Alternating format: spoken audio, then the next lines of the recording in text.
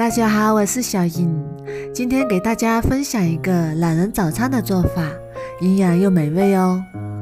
首先准备一把菠菜，清洗干净，然后切成3厘米左右的小段，切好之后装入碗中备用。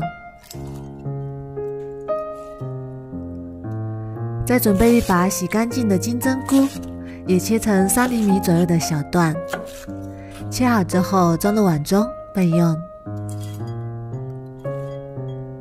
再准备一把香葱，切成葱花，切好之后装入碗中备用。再准备3瓣大蒜，切成蒜片，切好之后装入碗中备用。再准备2个西红柿，先对半切开，再把蒂切去不要，然后改刀切成小块。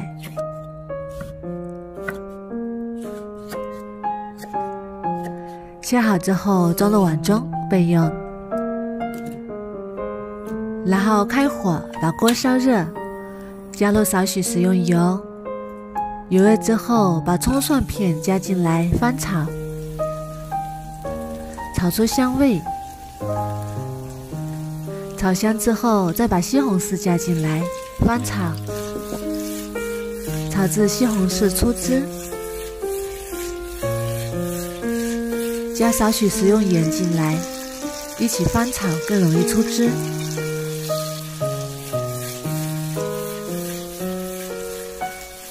然后倒入1大碗清水，盖上盖子，大火烧开。再另准备1个碗，加2勺面粉，再加1小勺盐，入一下底味，也可以增加面粉的筋性。再打入1个鸡蛋，然后用筷子把鸡蛋搅散，搅拌均匀。再少量多次加入清水，清水一定要一点一点慢慢加，防止面糊太干或者是太稀。最后搅拌成这种粘稠度就可以啦，先放一旁备用。再准备1个小碗，打入1颗鸡蛋，然后用筷子搅拌均匀，把鸡蛋搅散，先放一旁备用。这时候我们的水也已经烧开啦，然后把金针菇加进来，再用铲子搅拌均匀，然后准备1个漏勺，把面糊全部倒到漏勺里，然后用硅胶铲或者是勺子把面糊往下压一压，让面糊变成一个一个小疙瘩。这样做出来的疙瘩劲道又柔软，非常的好吃。把面糊全部刮干净，像这样就可以啦。然后用铲子轻轻推动，防止粘连在一起。非常漂亮的面疙瘩就做好啦。然后把菠菜加进来，用筷子搅动一下，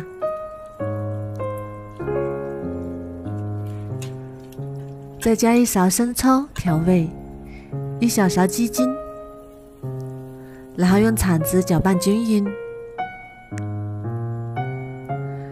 最后把鸡蛋液像这样慢慢倒进来，鸡蛋液一定要慢慢倒，这样才不会成坨，做出来的鸡蛋花才会均匀又漂亮。烧开之后用筷子搅拌均匀，搅拌均匀之后就可以出锅啦。好吃又营养的懒人早餐就这样做好啦。里面加了鸡蛋、菠菜和西红柿，营养也是非常的丰富，味道也是非常的鲜美。早上喝上1碗热腾腾的，暖心又暖胃，连挑食的孩子都能喝上1大碗。做法也是非常的简单，10分钟就能搞定1家人的早餐。如果你也喜欢，赶紧收藏起来试试吧。我每天都会更新不一样的美食视频，喜欢我的视频就关注我吧，谢谢您的支持。